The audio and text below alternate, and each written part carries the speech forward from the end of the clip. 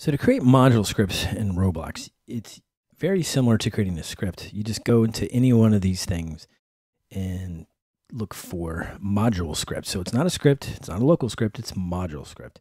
And these things are very flexible in where you put them. They can be used in server and client, and they pre-fill you a best practice of what you're supposed to do in Lua. There has changed in a lot in the .dot versions, and Lua has kind of adopted the good local module. So you have a local variable, and then you return it.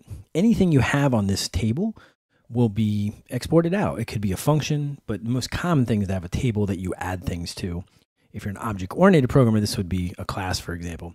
So we're going to do this simple functional programming example and just have a module that has a function called cow, and it returns cow, right? Big old string.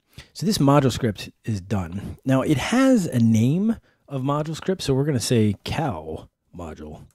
That way it's a little more obvious what it is. And if we wanted to use it in a sibling script, I say sibling because they're both next to each other and have the same parent of the server script service, you can require it in a similar fashion. So I'd say cow module. And instead of requiring, usually it would take a string of a file on your machine. In Roblox, it actually takes a reference to the actual script object. Think of it as a table that you're trying to dig your way over there. So there's no such thing as, you can't go like cow module, right? It's not really how it works.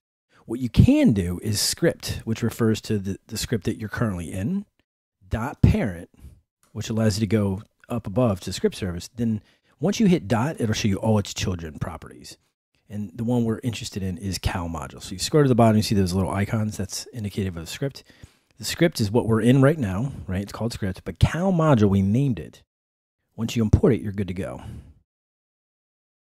Then you can use that function on the cow module, cow, and you can see it gives us a nice little code hint by just hitting dot, because that's what the module exposes, is public.